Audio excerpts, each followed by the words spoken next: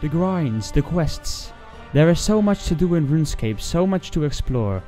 Today we will be exploring the rich history of RuneScape. If you really want to understand the game you are playing, you must know its history.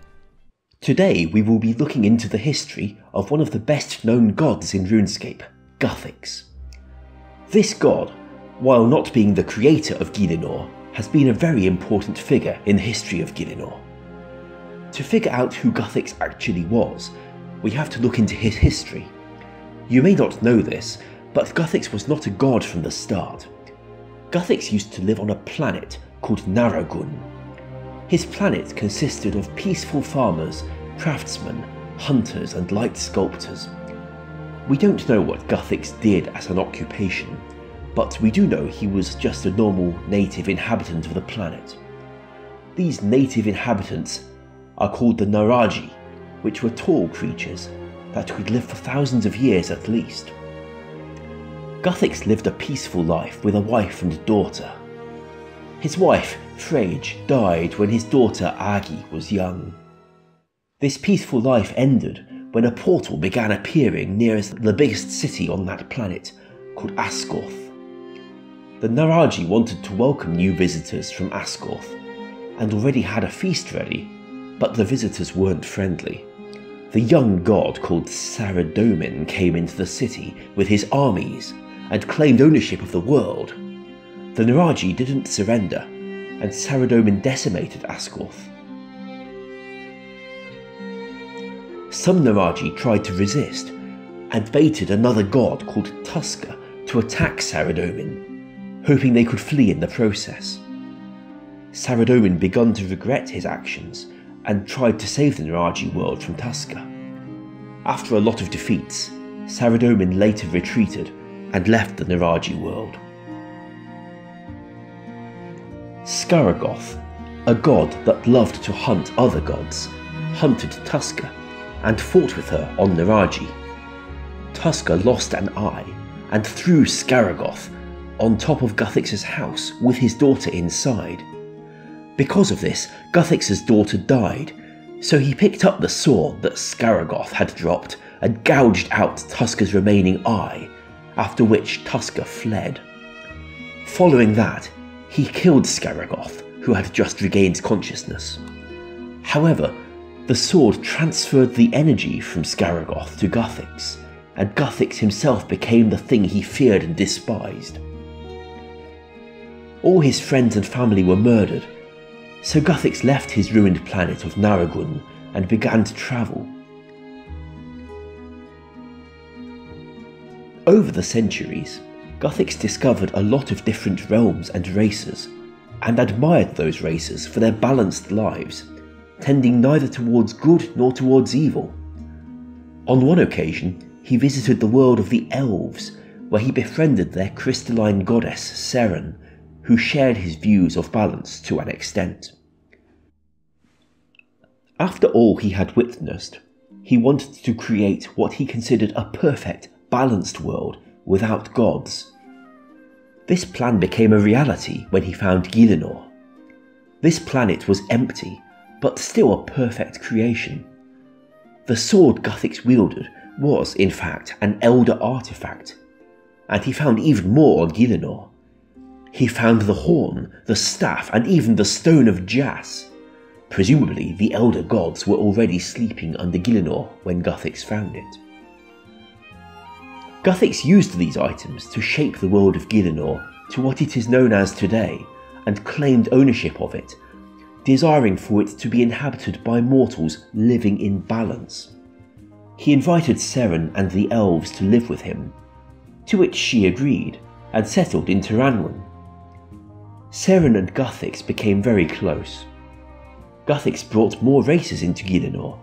He instructed all the races to live in balance with the world.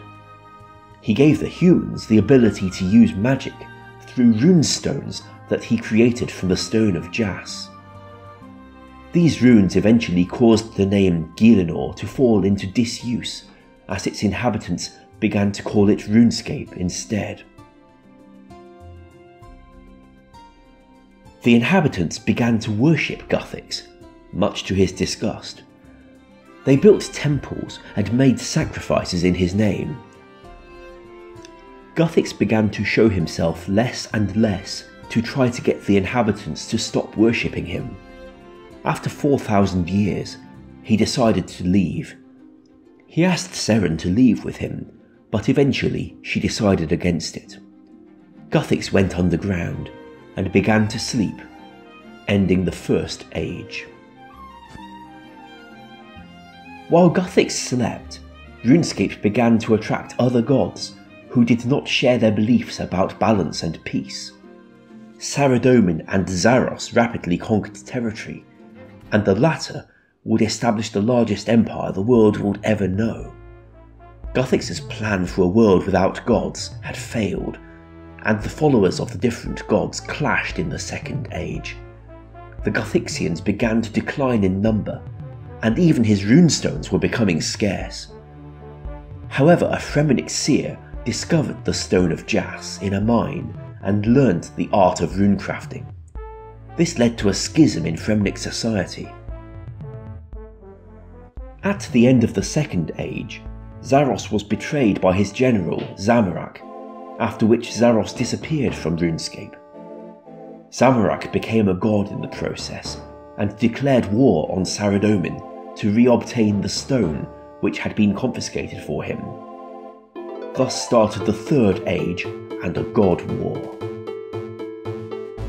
The god wars would last for 4,000 years, and they saw the deaths of millions, the extinction of multiple races, and the annihilation of many settlements on Runescape.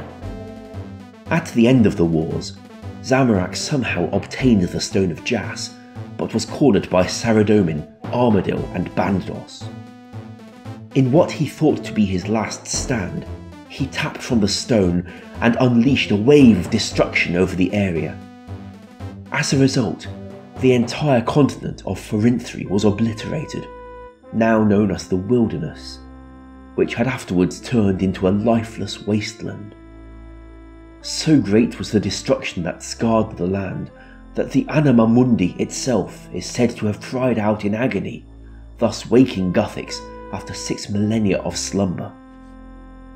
When Guthix woke, he saw what happened to his world, and in fury and grief he took the stone and used it to create portals through which he banished all the fighting gods from Gielinor with little effort, he being stronger than they. Then Guthix used the Stone of Jas to create a physical barrier around Runescape called the Edicts of Guthix, which prevented any god from setting foot on Runescape again. Therefore Zamorak, Saradomin or any of the other gods are not present on Runescape today. This was how Guthix played his part in the history of Runescape. Where he is today, we do not know, but we can speculate that he went to sleep again beneath Runescape. Let's look at the religion and followers that Guthix started. Guthix was the god of balance and wished to have a world without gods, where mortals could live in peace and balance without their interference. He made a quote that depicts him very well. "I am beyond good or evil, I am simply Guthix." Despite never wanting it, Guthix gained followers that worship him. These followers are called Guthixians. We can divide these followers into two general groups, the modernists and the traditionalists. The modernists make up the majority of Guthixians. They tend to have an opinion on the gods and choose for evil or good. They often adopt the ideas of one of the other two major gods, Zamorak or Saradomin. The traditionalists are in much fewer numbers than the modernists. They are a bit stricter to the belief and teachings of Guthix's ideals on balance and nature. Important NPCs who serve Guthix are... Most of us know Juna from the Tears of Guthix. She is the great serpent that lays in front of the entrance, but few know of her purpose or history. Juna is the legendary guardian of Guthix. These guardians were picked by Guthix himself to protect certain points of interest. Juna was tasked to protect collect the tears of Guthix. She is very ancient, and is known to have been on Runescape in its second age, thus making her well over 6,000 years old. The Druids in Tavali. Tavali is a small village northwest of Falador. This village is mostly inhabited by Druids. North of this village is a stone circle which is used to worship Guthix. The stone circle south of the rock was also used to worship Guthix, but has not been used since the demon Delrith was summoned there. The Druids have a simple lifestyle and live in balance with nature, being very skilled in herb lore and loving nature. The Gnomes. Gnomes generally love nature, making their homes in treetops and living in heavily wooded forests. They have unique, illusionary, stealthy, Guthixian and spiritual magic, using hybrid elven gnomic machinery and meditation to amplify it. Maybe the gnomes use an elder artifact for their magic, but they could also be so in tune with the nature of Gielinor that they can use the anima mundi from the planet itself to power their machinery. Void Knights, protectors of Gielinor, found at the Void Knight outpost. The Void Knights are the main human fighting force of Guthix. Their duty is to maintain the balance that Guthix created in Gielinor. These knights fight creatures that upset the balance of Gielinor, and they send out humans in ships to help them. I hope you have learned everything you need to know about the history of Guthix. His story was a tragic one, but in the end he did help to create a thriving planet. Thanks for watching this episode of RuneScape Lore and History. Don't forget to leave a like and subscribe if you like this content. Have a great day.